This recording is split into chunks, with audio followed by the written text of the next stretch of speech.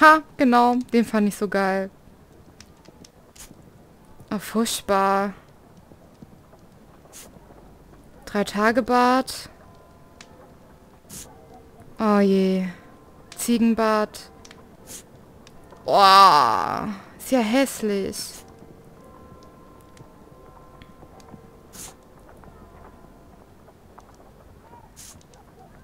Oh nee.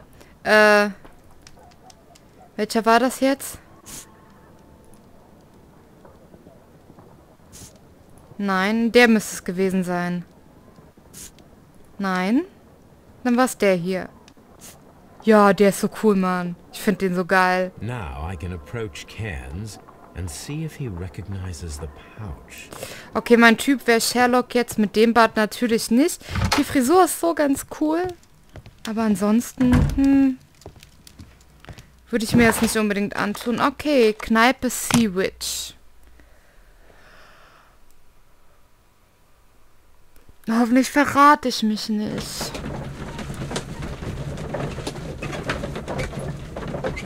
Aber ganz ernsthaft, dass der plötzlich sich so ein mega Bart wachsen lassen kann. Also ich bin ja davon überzeugt, dass es aufgeklebt, aber es sieht halt schon irgendwie echt aus, ne? Also nicht so wirklich so gefälscht. Okay, er macht Armdrücken für Drinks und Geld. Ah, da ist er ja schon.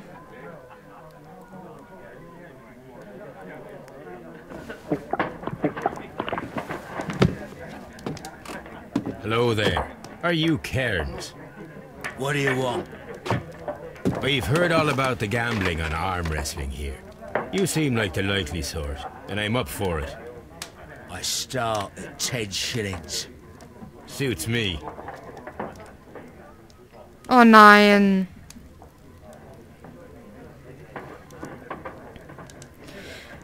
Betrachten Sie den Gesichtsausdruck von Patrick Cairns, um seine Aktionen zu erkennen. Attackieren, verteidigen, warten und reagieren. Okay.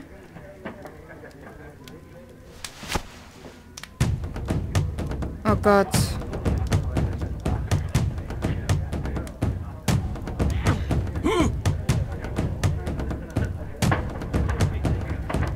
Hä?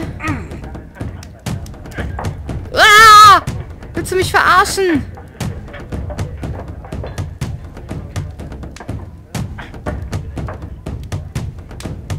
Ach so. Na komm schon. Nein, nein, nein, nein, nein, nein, nein, nein, nein, nein, nein, nein.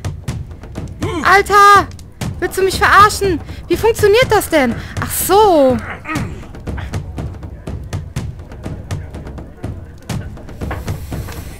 Ach, halten. Halten, halten, halten zum Verteidigen. Komm schon. Hä, ich versteh's nicht.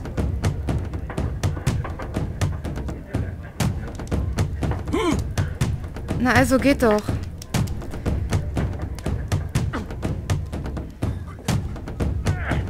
Oh, fuck, jetzt komm schon.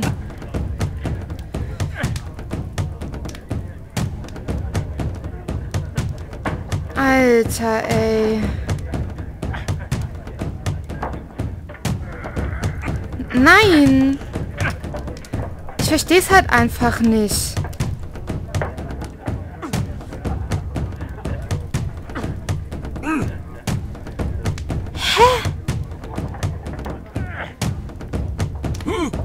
Ach, ich überspringe das jetzt. Das ist mir zu blöd. Geht mir das auf den Sack.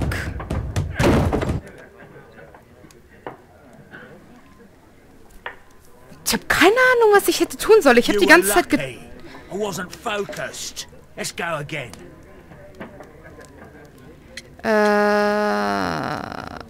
Machen wir weiter. I'm ready to try again. Fine. If you want me to take all your money, no problem with that. Oh, ich will das nicht nochmal machen. Reagieren Sie entsprechend, darauf achten Sie auf Ihre Ausdauer. Ich versuche das jetzt nochmal. So.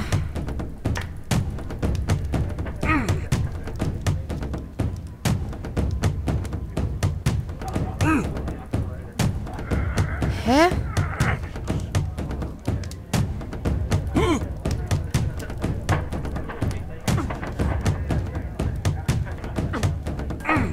So.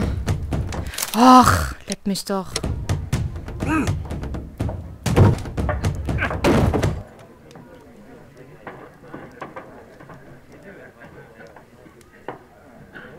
Well, good for you, I reckon. You're stronger than you look. Here's your 10 shillings. I'd like to buy you a drink. Good winner as well. That's good. Let's have a drink.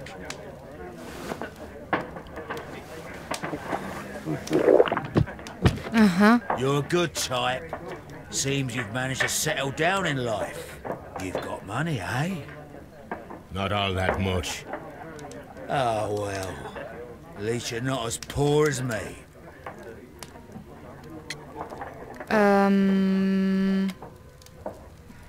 Erstmal will ich ihn mir ansehen. Goldener Ohrring. Ist hier sonst noch irgendwie was? Ah.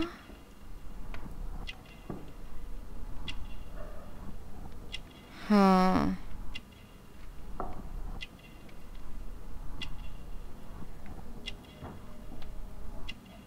Irgendwas muss hier doch sein.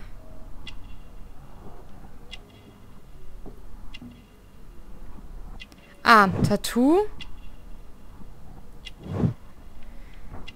Gelbe Fingernägel.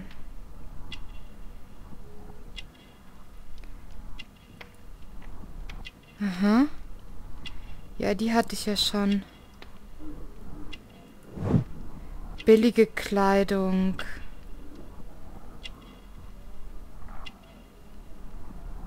Irgendwo muss hier jetzt noch was sein.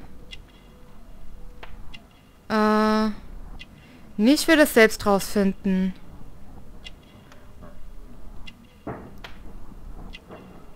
Da muss doch irgendwas sein, wenn ich einmal um das Gesicht rumgehen muss.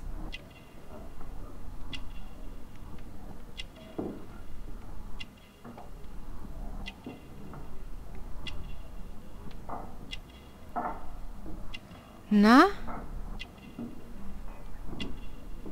Ich habe die Tätowierung, ich habe die gelben Fingernägel. Oh, warte, da war was. Was? Ach, kräftige Arme. Keine Arbeit. Why do you say poor? You're not working? I'm a harpooner. But you see, the whalers are rare. They don't pay much. So, as a result, find myself arm wrestling to pay for my drink. Aha, Harpunier. A harpooner. Interesting. You've had a lot of adventures, I bet. Of course. It's been a dozen years since I sailed. I've seen everything. Old Wallace, damn Black Peter, Great Roger. We sailed to the Cape of Good Hope. Schwarzer Peter. Black Peter, you say? I've heard rumors about that one. He was the worst of them all. He was a liar and violent too. Swinging those fists of his around. A tyrant. And not much of a captain. At least, not as good as Great Roger. I see. Yes. I was told terrible tales about Black Peter. But you ain't heard the worst. Einen weiteren Drink. Tell me, and let's have another drink. It was in 1883 that it happened. The August of that year. Peter Carey was captain of the Sea Unicorn, and I was a spare harpooner. We were coming out of the ice pack on our way home. One evening, we saw a little craft that had been blown north. There was only one man on her, and he wasn't a sailor. The crew must have thought that she had foundered, and they made for the Norwegian coast in the dinghy. I guess they all drowned. We took the man on board. Wer war er? And who was he? I don't know. During the crossing, he and the skipper enjoyed some long talks. His baggage was just a tin box. That's strange enough. Aye. Even stranger was that on the second night, he disappeared. Nobody knew what happened to him. And of course, nobody could ask Black Peter about it. Alter! Sie wissen es, You oder? know what happened, don't you? I do. I saw the skipper tie his heels and push him over the rail in the middle of my watch on that dark night. 2 days before we sighted the Shetland lights. Black Peter's a murderer. Aye. Those that know him wouldn't be surprised to hear it. But all this must stay between us. All right? Of course. Tabakbeutel unterschrieben. Auf die Toilette gehen. Ah, Tabakbeutel unterschieben, auf die Toilette gehen. Back in a second. I'm off to the Kazi. I'll be here with my drink. Man dankt. So. Die Toilette ist wahrscheinlich... Warte mal, wo ist denn die? Ha?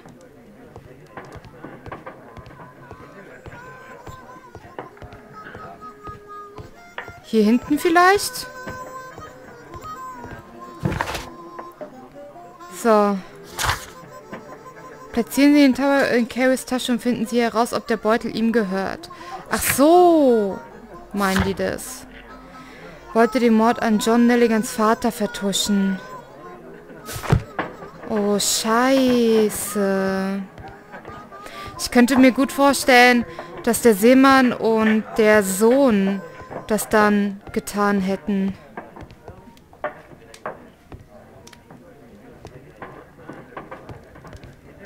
Alter, was muss ich denn machen?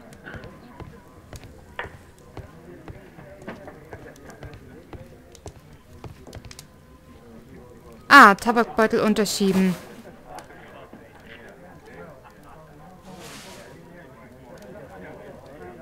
Here it is. Okay. Dann reden wir mal wieder mit ihm. Ach so, ich muss ja Maus klicken und nicht R drücken für reden. Tabak. Have you got any tobacco? I've run out of mine. Nah, I lost my pouch. I don't know where. Wait a minute. What's this?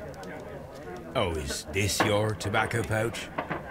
Well, it is. Wir hören voneinander. Well, I have to go now. I know a captain who's planning an expedition to Cape Cod. Captain Ahab's his name. He commanded the Pequod. He might need good harpooners. I'll tell him about you. Maybe. If you like, aye. Na, I'm irgendwie ist der done here. cool. It's time to leave. Ich mag den irgendwie. Ich will nicht glauben, dass der das war. Patrick Cairns. Beweist, Schulpen hat bestätigt, dass der Tabakbeutel ihm gehört. Das beweist, dass er am Tatort war und damit auch, dass er der Täter ist. Patrick Cairns hat bestätigt, dass der Tabakbeutel ihm gehört. Das beweist, dass er am Tatort war, aber nicht notwendigerweise, dass er auch der Täter ist. Das glaube ich jetzt. Irgendwie finde ich ihn sympathisch. Ich glaube nicht, dass er der Mörder ist. Und ich glaube auch nicht, dass er der Mörder ist. Klar, viele Männer tun, also viele Leute tun etwas gegen...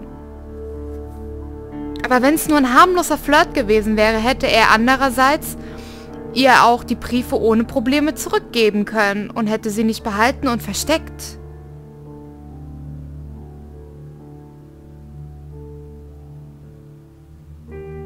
Scheiße, ich weiß es nicht. Ich weiß es echt nicht.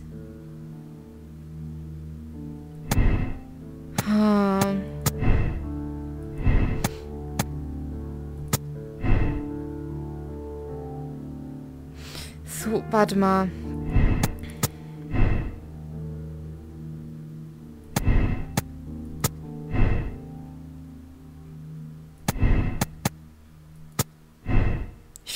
Ich vermute wirklich, dass er nach den Wertpapieren gesucht hat.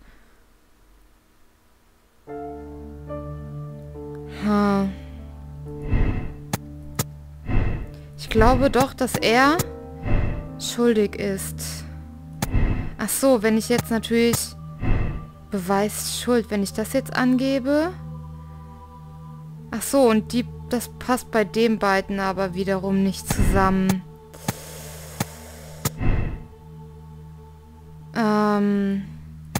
Nee, ich glaube nicht, dass er es war. Ich glaube es wirklich nicht.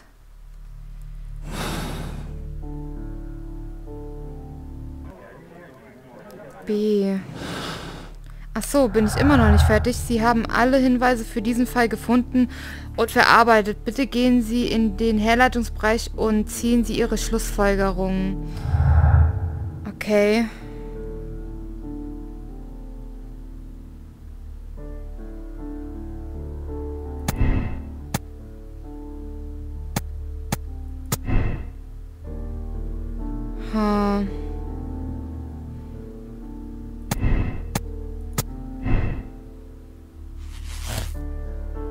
Ah, ich verstehe. So funktioniert das. Hurtley ist der Täter.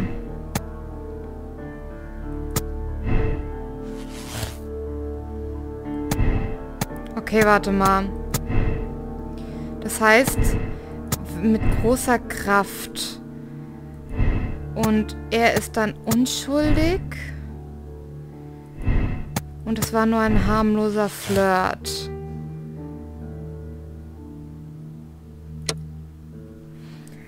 Peter wurde von Patrick Cairns ermordet. Cairns ist Harpune, sein Tabakbeutel wurde in Carries Hütte gefunden. Gnade für Cairns. Patrick Cairns ist ein kaltblütiger Mörder. Er hat Peter Carey und muss dafür mit der ganzen bestraft werden. Patrick Cairns hat Peter Carey getötet, aber es war kein vorsätzlicher Mord. Er handelte in Notwehr gegen einen bewaffneten und betrunkenen aggressiven Seemann. Das könnte... Ja, das könnte logisch sein. Große Kraft. Gestohlene Wertpapiere.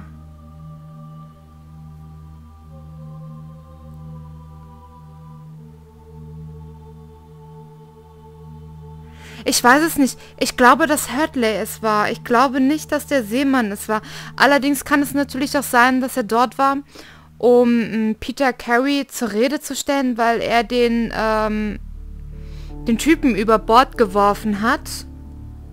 Der ist daraufhin ausgerastet, wollte mit dem Messer auf ihn losgehen. Und, ja.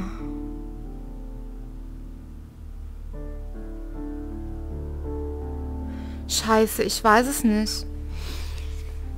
Ich weiß es echt nicht. Warte mal. Ich mache das jetzt nochmal gerade anders.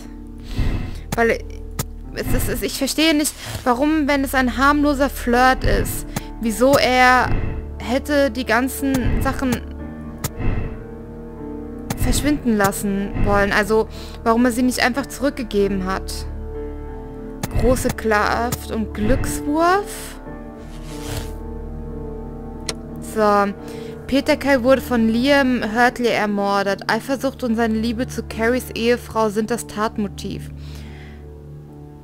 Hurtleys Verstand wurde von seiner Liebe für Judith Carey, Peters Frau, benebelt. Der Mord geschah aus Leidenschaft und unter emotionalem Stress. Dennoch wird er sich dafür vor Gericht verantworten müssen. Liam Hurtley hat Peter Carey ermordet. Für diese... Kann ich wirklich nichts mehr machen? Wirklich, kann ich mit denen nicht nochmal sprechen? Das würde mich ja... Ich würde das schon... Ach nein, das war jetzt...